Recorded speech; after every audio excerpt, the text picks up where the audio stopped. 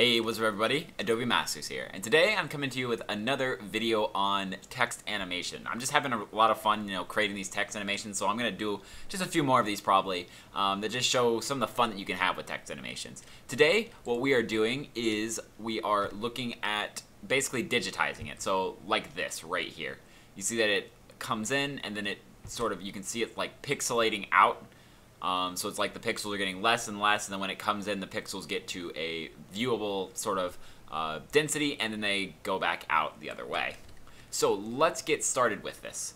Basically, this is another really simple effect. All we're going to be using is something called the mosaic effect. And so to get there, all you have to do is go to Stylize, and then down to Mosaic. Click on it, and then drag it into the composition of the graphic right here, which is our text layer. Once you click on it, you'll see that it starts off at 10, 10, and this means that whatever it's on, it's going to represent it by 10 by 10.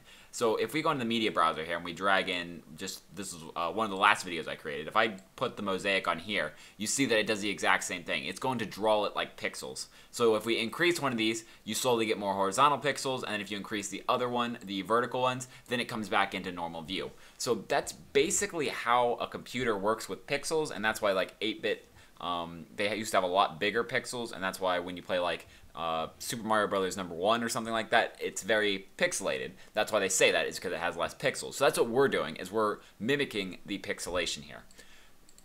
When we are in here, all we have to do is go up into the effect controls and then go down into the mosaic part. We can just hide the text, so it's a lot easier to see all of the controls right here. This is our text graphic layer right here. So what we can do is we're going to start it at basically this 10 by 10-ish, something that is really, sort of abstract, something you can't really tell something apart from.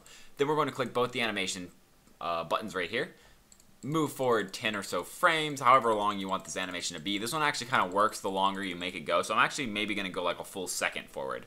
And then we're going to just drag these up until we get the text that we want, and then the more you add to these, the clearer it'll become, the clearer it'll resolve. So maybe like 500 by 400, kind of just move these around until you like something. And then if you click on this and you click the tilde key up here, you can actually make it full screen, and you can see it's still a little pixelated, so maybe we want to add a little bit more into there.